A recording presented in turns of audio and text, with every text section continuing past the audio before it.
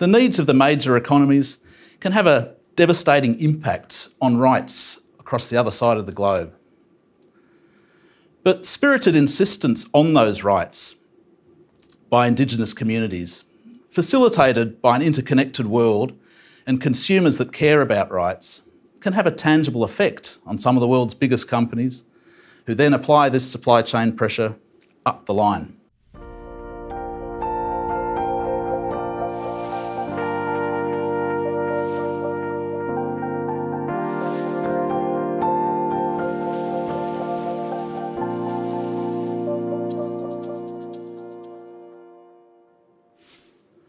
High in the Andes Mountains of South America is a fascinating region where snow-capped volcanoes tower over an arid landscape of desert and vast salt flats. It's got an eerie, otherworldly beauty, never forgotten by those fortunate enough to experience it. And I'm one of those fortunate people. I first visited the region over 20 years ago as a backpacker. Since then, I've been lucky enough to return many times as an author of travel guidebooks. My love of the region is intense. It's a place that thrills me.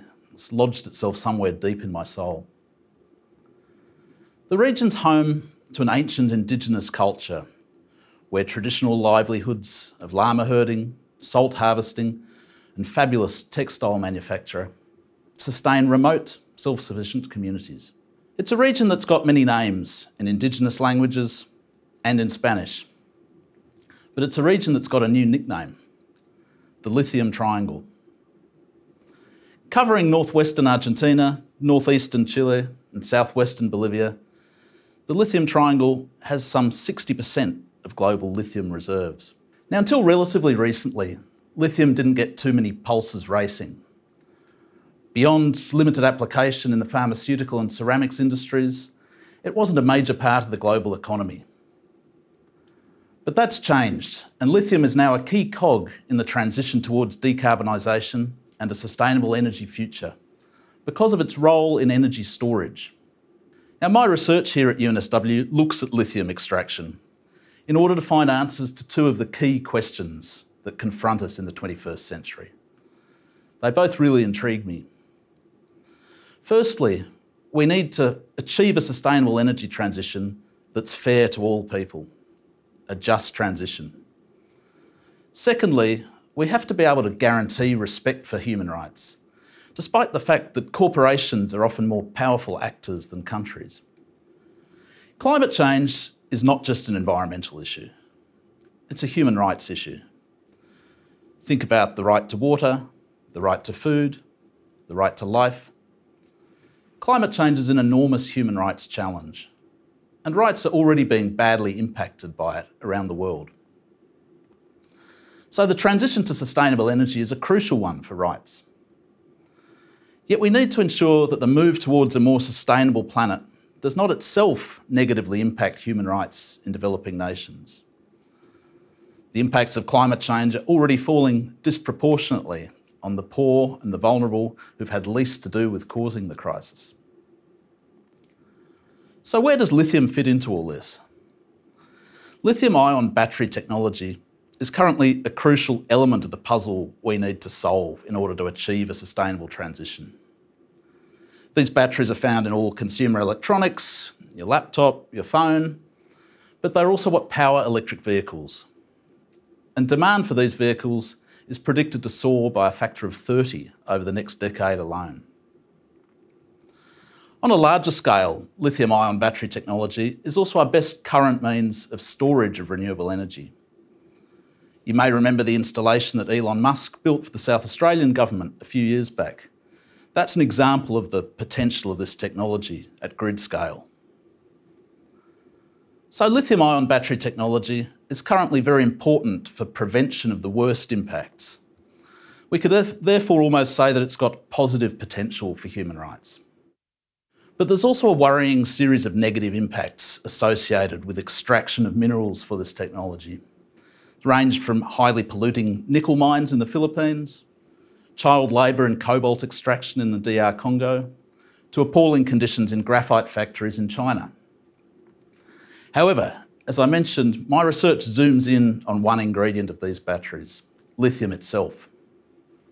In the lithium triangle, lithium is extracted from under those vast salt flats that I mentioned earlier.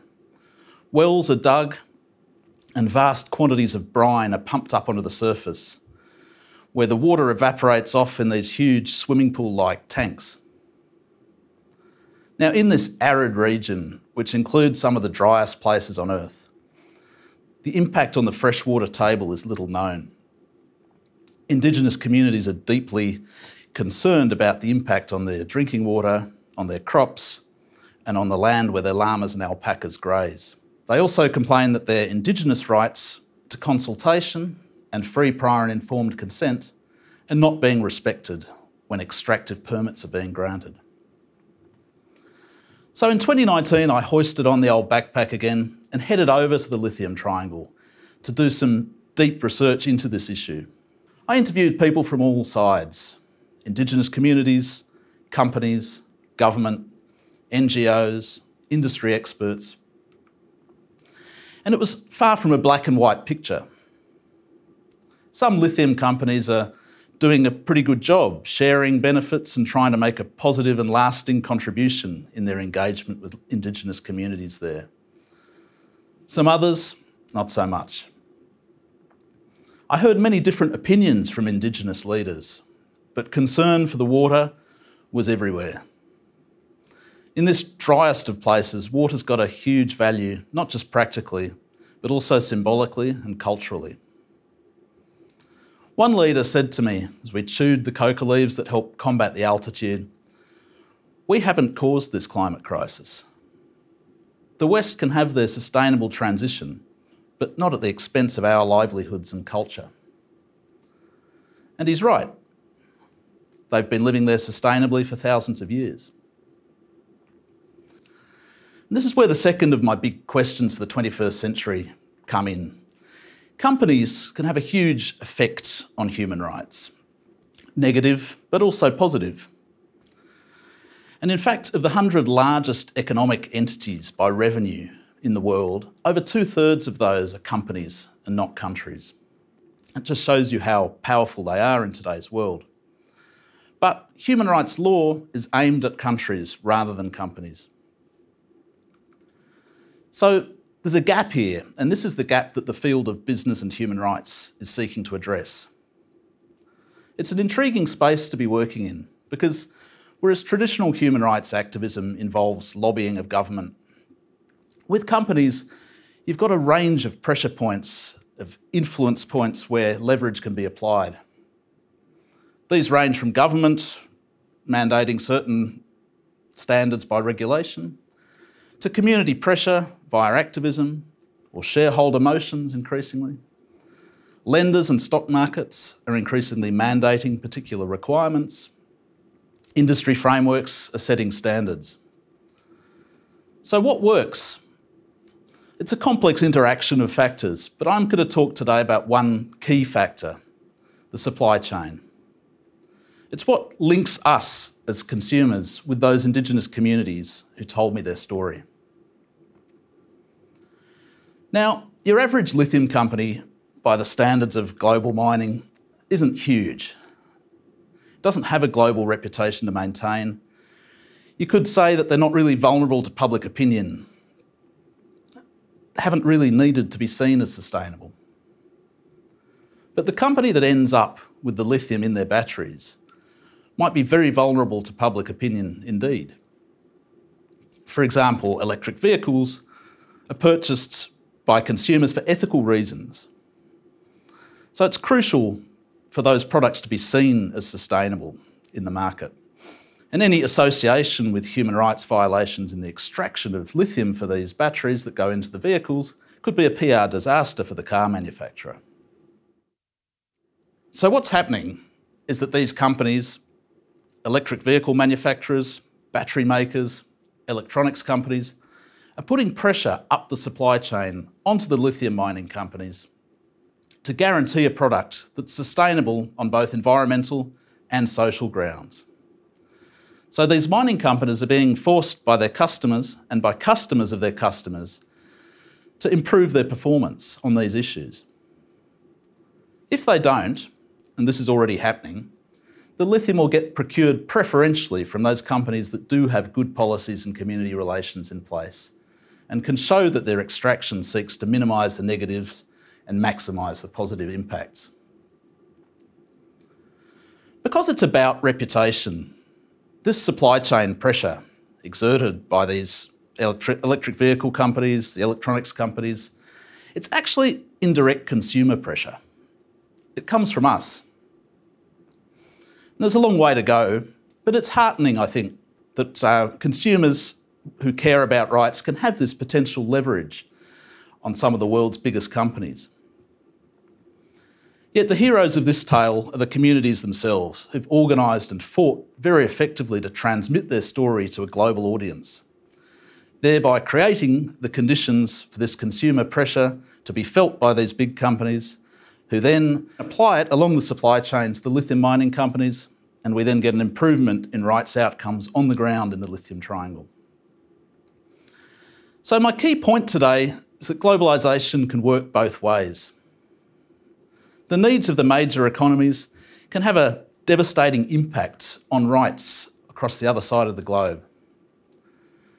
But spirited insistence on those rights by Indigenous communities, facilitated by an interconnected world and consumers that care about rights, can have a tangible effect on some of the world's biggest companies, who then apply this supply chain pressure up the line. The 21st century can be daunting. Climate change appears too big.